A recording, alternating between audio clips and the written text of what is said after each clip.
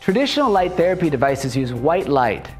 Blue light is more energetic than white light, which has raised concern with ophthalmologists because blue light can damage the retina and increase the risk for macular degeneration.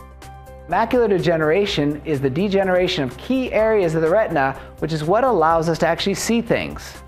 The people most at risk for macular degeneration can include people over 55 years old, people who have genetic risk, or people with diabetes. Studies suggest that the visible blue light wavelengths emitted by blue light therapy lamps make the risk of retinal damage even greater for those with pre-existing retinal conditions, those using photosensitizing medications or supplements, and older people. If you have an eye condition, eye disease, or think you may be at more risk for developing macular degeneration, you should definitely avoid blue light. You should also consult with an ophthalmologist for guidance if you have a history of eye disease or light sensitivity. For more information about avoiding blue light, visit our website